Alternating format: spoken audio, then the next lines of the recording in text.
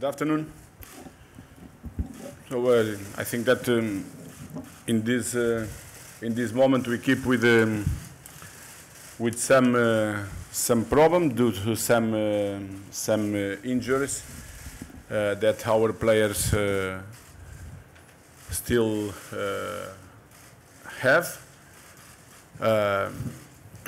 Anyway, I think that we arrived to this game with a huge will and a huge desire to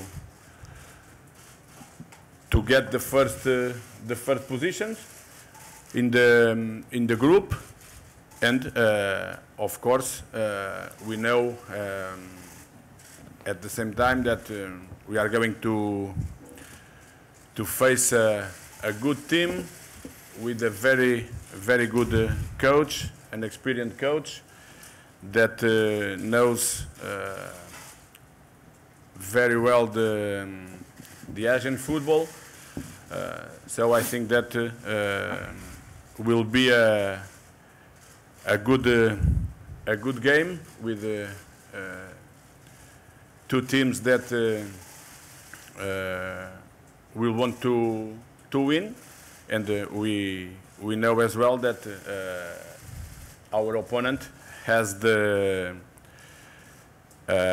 small advantage that they can get two good results in order to achieve the first positions, and we just have one result that allow that we get the first position. So we need to take risks, to attack, and try to play as we want to play. So about Sonny, of course we know how much games and how much minutes he played during the last months, more or less. I think that he never played as much games as he played in a row as he played in the last months. But we know that he is a very important player for our team. Of course, that is not the same to have Sonny or don't have Sonny in the team, but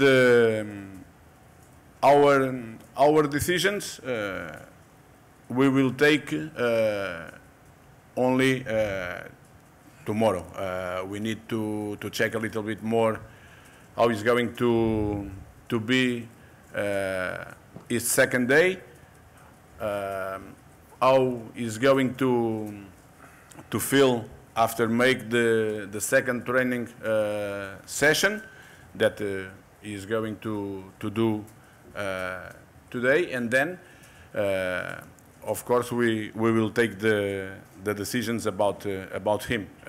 It's clear for us that